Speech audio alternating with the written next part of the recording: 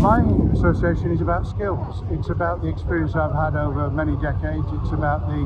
opportunity that this gives to connect with the new government, to be able to encourage and inspire people to want to be part of a major infrastructure project that will be crucial to the growth agenda, to the productivity agenda, and ensuring people have got good jobs and good prospects, including, of course, with net zero, because the project is designed and is determined to ensure that we use the cutting-edge technology of the future, that we put the skills together, including the development of skills hubs as we're celebrating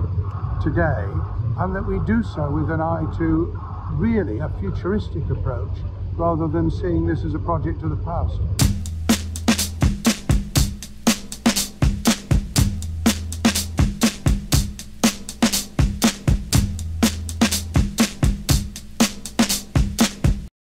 I think if we can make this happen in the way intended, with all the preparation for skills, the inclusivity, including people who are out of the labour market, in some cases people who are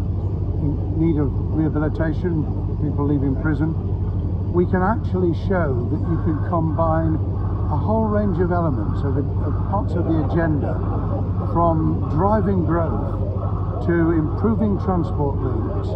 to making it possible to generate in a environmentally friendly way the kind of mega infrastructure projects which have sometimes come amiss in Britain. We've never been good at delivering in the same way as in Europe and other parts of the world. This project has got to show we can actually do it.